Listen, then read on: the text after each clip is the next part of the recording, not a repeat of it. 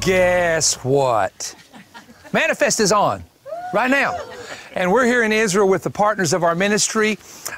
This is part 2. I seldom do a part 1 and a part 2, but we had to do a part 2 on this. So you'll know where I'm at. I am at Tel Dan, and behind me is the oldest gate in the world that dates back to Abraham's time. Directly in front of me, we're headed there, is my favorite place in the whole country, Nimrod's Fortress. And it wasn't built by Nimrod, they just call it that, but we're headed there in a minute. So we want to get right into this teaching, and I want to share with you that the theme has been to understand a little bit more about why I lean toward the pre-tribulation coming of the Lord. Now let me say this, I do not argue or debate. I will listen to other people's view, try to glean from that. I want them to listen to my view, and I present the information to you, and it's something that you have to determine, because can I say something to you, whether you're pre-trib, mid-trib, or post-trib, it doesn't determine your salvation. Amen. And anything that does not determine our salvation or the outcome of our salvation should not be argued about. We can have fun talking about it, but I get letters from people because I'm pre-trib, or I even use the word rapture, and these are Christian people that just blast me and call me a heretic. And I do not believe that Jesus will ever rebuke me in heaven for telling people, live right and repent. Jesus is coming. Amen. You know, I mean, do you think he's going to rebuke me? I can't believe you told people to do that, Barry. Why did you teach people that? I don't think he's going to rebuke me for telling people that he's coming one day. Now, in Matthew chapter 24, I'm going to give you a verse that many individuals that believe in post-trib, that is, that Jesus will return at the end of the 7-year tribulation. This is one of their strong verses that they emphasize, and it says this, and he shall send his angels with the great sound of a trumpet together his elect from the 4 winds, from one end of heaven to the other. Now, the basic interpretation by those who believe in post-trib is that the elect here is the church. And I remember he's a very fine man, he's a great man of God, but we were debating on one of the major Christian networks, and his emphasis was this, and I began to share the different meanings of the word elect. Now, before I do that, I want to present something to you that is very, very, very interesting.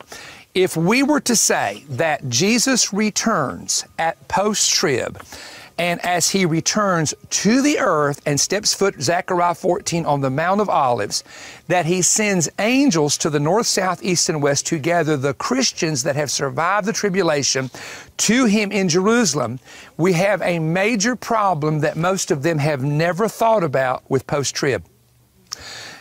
Post-trib does not just teach that Jesus is coming back to earth. It teaches that we have to have a resurrection of the dead, which is correct, that we who are alive and remain have to be caught up to meet him in the air.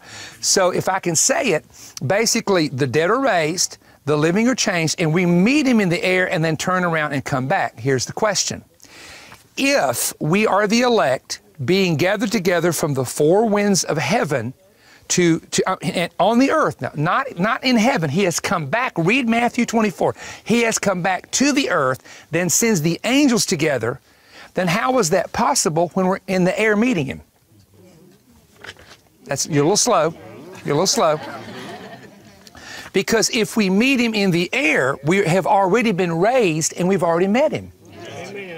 But then post-trib says that we are on earth, he comes to the earth and gathers the elect. Can I just say it? Can't have it both ways. That's right.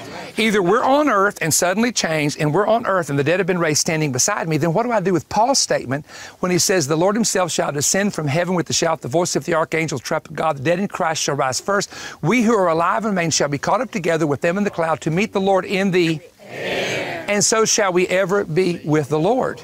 So there's a little bit of a contradiction here between the belief and the idea of what some of the New Testament teaches about we have to go up and we have to meet him. And then he said in John 14, in my Father's house are many dwelling places. If it were not true, I would have told you. I go prepare a place for you. And if I go prepare a place for you, I will come again. Now watch the wording. And receive you unto myself, that where I am, there you may be. There has to be a trip to heaven. There has to be a trip where we go into heaven, as we mentioned last week, to the marriage supper and to the bema. Now, what I'd like to do here is give you some scriptures. Let's go to, let's go. Like I'm preaching in a church. Let's just open your Bible right here to Isaiah chapter 27, verse 13.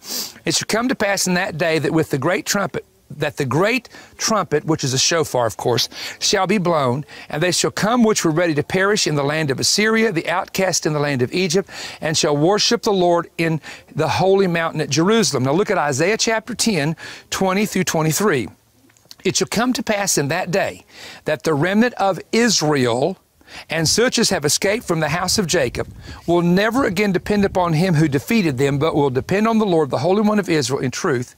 The remnant will return, the remnant of Jacob, the mighty God, for through your people, O Israel, for though your people, O Israel, be as the sand of the sea, a remnant of them will return. The destruction decreed, now watch, this is the tribulation. The destruction decreed shall overflow with righteousness, for the Lord of hosts will make a determined end. That's the end of the tribulation now, in the midst of the land. When it talks about gathering the elect from the four corners, there's your verses. That's what Jesus is talking about.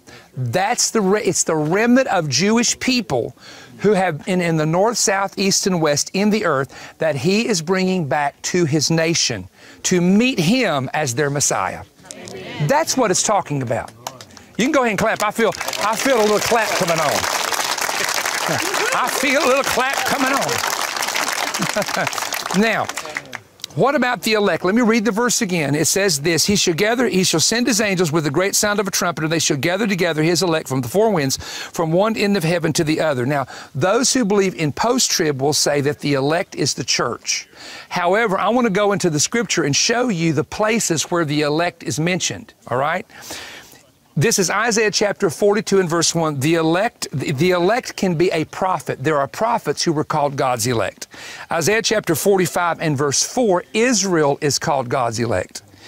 1 Timothy chapter 5 and verse 21, angels are called God's elect. Isn't that interesting? The elect angels, that's what it says. Titus chapter 1 and verse 1, the elect can be believers. The elect can be an individual. John wrote in 2 John 1, unto the elect lady. So it's a woman who's called the elect in the New Testament. 1 Peter chapter 2 and verse 6, the elect is called the Messiah. Now, see, the reason I'm sharing that with you is because there are different meanings of the word elect. It can be, again, it can be the Messiah, it can be a prophet, it can be an angel, it can be Israel, it can be an individual believer, it can be the church. So what you have to do is you have to determine the setting of that verse and the context of that verse and who that verse is addressed to determine who the elect actually is. So to say that the elect that are gathered from the north, south, east, and west at the end of the tribulation is the church, well, that sounds good, but when Jesus spoke that, the church didn't even exist. Hello? It didn't even exist. He was speaking to a Jewish audience, and they would have understood the prophecies, and I just read two of them to you, where the elect is a remnant that when the decree of destruction ends, the Lord brings them back to the nation of Israel, where he is going to set up his kingdom and rule and reign from. So to use Matthew 24 and the elect verse as a verse that identifies the tribulation and the church, it just is not good hermeneutics or good interpretation of Scripture. Now, I want you to notice this, because post-trib says basically that there's just and I'm not mocking when I say this, but it basically says, okay, there has to be a resurrection of the dead in Christ. There has to be a change in those of us who are living from mortal to immortality. That's 1 Corinthians 15, 1 Thessalonians 4, 16, 17. So we know that. So this would mean that we would just kind of go up and do a U-turn and come back. But I want to show you what the prophets of the Bible and what the Scripture itself has to say about this issue. Now notice these verses. Revelation chapter 19, verse 14. And the armies which were in heaven followed Christ upon white horses. Who is going to be riding the white horses? Can I say something? Angels don't ride horses. Amen. That's right. Every time an angel shows up, Daniel didn't see Gabriel with his horse. Gabriel showed up. Michael showed up as Michael. Angels transport themselves without any kind of a transportation needed in that realm. Jesus is on a white horse, and it is the saints on white horses. Now, how do we know that? How do we know that's the saints coming back from heaven to earth with him? Because Jude 14 says this, behold, the Lord cometh with everybody say with The Lord cometh with 10,000s of His saints to execute judgment upon the earth. He's coming back with His saints. Well, if He's coming back with us, where in the world are we? In heaven. We're in heaven. Not on the earth, we're in heaven. Ah, this is good preaching. Thank you. We're going to take up an offering when this is over. No, we're not really. No, we're not. We're not. Zechariah chapter 14 and verse 5. Now listen, here's an Old Testament prophet. Look at this. The Lord God shall come and all the saints with thee. Folks, it's right there. That when the Lord comes, when the Messiah comes back, He comes back and we are with Him. So when He comes back in the rapture, He comes back for us. When He comes back at the second coming, He comes back with us. And it's very clear. You see, a lot of times, let me just say this, a lot of times when people look at a scripture or they go to interpret a scripture, they will interpret it based on what I call solo interpretation, meaning they look at the verse as it is, and then they want to interpret it based on their theory. So they build the verse around their theory, okay? Instead of doing what the Bible said in Isaiah, line on line, precept on precept, here a little, there a little. In other words, when you're dealing with prophecy especially, you don't just pull a verse out and say, I think this is what it means. You have to do the line on line, precept on precept, here a little, there a little. And that's how you build any doctrine. You cannot build any theologian. I've taken Bible courses and, you know, from scholars and theologians. I've got 25,000 books. Trust me, I've not read all of them. But in other words, I have resources that I can pull from at any given moment. And I can tell you that when it comes to biblical interpretation, even Peter said the Scripture is not of private interpretation. You have to compare Scripture with Scripture. Now, I don't know why I'm saying all of that, but maybe this will help you. Now, this is something I felt like that the Holy Spirit gave me, and I've got to share this with you. And my friend, and like I said, he's going to be on the second trip. He's going to watch these programs, but I'm not going to tell you who he is. He's a board member, and we like to debate back and forth on these things, these different theories. When I told him this, he looked at me and he said, now you have just told me the greatest evidence of pre-trib I've ever heard, and nobody's ever said that. I've never seen that before. I was studying the 7 festivals of Israel, and I'm going to go through these real quick. This is the order: 3 in the spring, 1 in the summer, 3 in the fall. You have Passover, followed by unleavened bread, followed by first fruits. Then you have a gap of a period of time, and you come to early summer to Pentecost. Then you have about 4 months, and you come to the 7th month on the Jewish calendar, which are the 3 fall festivals. And the order is trumpets, 10 days later, the Day of Atonement, 5 days later, tabernacles. Now, here is something I absolutely have to make clear to everybody here and everybody watching me. It is absolutely impossible to throw those feasts out of order. And the reason is they are a prophetic picture of events which will happen in the future. For example, you do not have Pentecost first and Passover 4 months later. You know why? Because Pentecost was the coming of the Holy Spirit, and Passover was redemption, and you can't be filled with the Holy Spirit first and then be saved. That's right. Amen. You are first saved and then filled with the Spirit. Repent and be baptized, and then you receive the gift of the Holy Ghost. Everybody tracking with me so far? Yes. It is impossible. Now, this is really important. It is impossible to throw atonement before trumpets. God, in other words, every year God said, celebrate this on the 1st month, celebrate this one on the 4th month, celebrate these 3 on the 7th month. You cannot throw them off. Here's why. If you throw them off, you throw off God's pattern of prophecy. Because God has established everything by pattern. You've got sun, moon, and stars. The sun determines the day, the moon determines the month, and the stars determine the cycles of the year in the ancient time. You have body, soul, and spirit. You have outer court, inner court, and holy of holies. You have to go into the tabernacle or the temple first by coming through the outer, then the inner, and then pass the veil to the holies. You can't switch them. You just cannot go into the temple or tabernacle and just jump into the holy place. It's not in front of you. Everybody say this. It is a process. Say it. It is a process. It's all process. Now here's my point. Watch the future. Here, let's go to the 3 fall festivals. Now what I'm talking about is post-trib, that if Jesus returns for the church at the end of the tribulation, it messes up all of the pattern of the 3 fall festivals. Jesus died at Passover. He was in the tomb at unleavened bread. He was seen alive, actually first fruits, it was the Feast of Unleavened Bread actually, but during first fruits, he's alive. The disciples see him alive. At Pentecost is the birth of the church. Now, in the future, we've got 3 left. Now, atonement had a partial fulfillment with Jesus' suffering, but it wasn't all fulfilled. Watch this.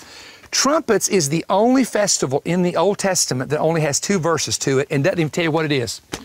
It just says, get up and blow trumpets. Have a celebration, blow trumpets, don't do any work. And then it's like, so it's one of those festivals, can I say it, that's a mystery. Behold, I show you a mystery. We shall not all sleep, but we shall be changed in the moment of the twinkling of the eye at the sound of the last trump. Whoa. So trumpets is a picture of the rapture, and I can prove that to you because in the time of Christ and even before we kept calendars, the festivals would fall on certain months, but you only could determine the month with the silver sliver of the moon. For example, the month began when 2 witnesses would see the silver sliver of the moon, and they would go to Jerusalem to the Sanhedrin and to the high priest, and they'd say, we have seen the moon reborn or sanctified, and then they would declare the month. And then on top of Mount Scopus, which is the mountain beside the Mount of Olives, they built a fire. And they built fires on all these high mountains. And when you saw the fire burning, Jews in Lebanon, Jews in Syria, Jews in Babylon knew that the new month was beginning, or if it was a festival, that the festival's time had come. Of course, most of the festival time you could tell by the full moon. Passover was at a full moon. Tabernacles is the 15th of the month, so it's full moon. And they did it by the moon, not by a regular calendar. This is how they knew. So my point is this, and I don't want you to miss this. You have trumpets. Then comes atonement. What is atonement? That was the day when God determined the outcome of a person's spiritual destiny. 3 groups of people, the Jews teach this to this day.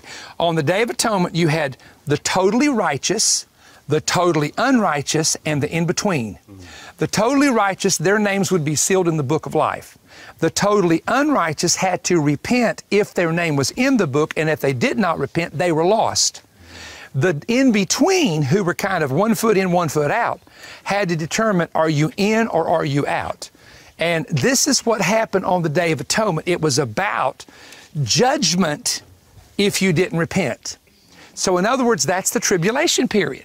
Because I can take you to the book of Revelation and I can show you the total righteous, that's the 144,000 sealed with the seal of God. I can show you the totally unrighteous, those are the men that 3 times in the book of Revelation it tells you men repented not. They're taking the mark, they're doomed. Then there's the in-between who have to determine, do you take the mark or do you not take the mark? You see what I'm saying? So the 3 that you see on the Day of Atonement are the same 3 that you see in the tribulation period. But at the end of the tribulation comes what? Millennial Kingdom, which is Tabernacles. Because Tabernacles is the one festival that all Jews and Gentiles can celebrate together. And Tabernacles, even in the early church, is a picture of the kingdom. Do you remember when Moses and Elijah appeared on the Mount of Transfiguration? Moses represented those that had died. Elijah represented those who hadn't died. Because how many of you know Elijah got caught up alive? And Moses died and God buried him. So there's 2 groups. There's the dead in Christ. All right, that's Moses. That represents Moses. But there's those who have never died. That's those of us who are alive and remain at the coming of the Lord. And what did Peter say? Let us build 3 tabernacles. Now the Bible says booths, but it's tabernacles because they believe that the resurrection and the kingdom was connected to tabernacles. So let's go over it again. Here's what's coming. You got trumpets, atonement, and tabernacles. If you put the rapture anywhere in the tribulation, you have thrown atonement ahead of trumpets. If I put the judgment of the tribulation anywhere before the trumpets, then I have messed the pattern of God up. Not my pattern, the pattern of God. And so the point is that next online is the sounding of the trumpet, which is the rapture, then followed by the tribulation, followed by the end of the tribulation, the kingdom, where the Messiah comes back to rule and reign for 1,000 years. See what I'm saying?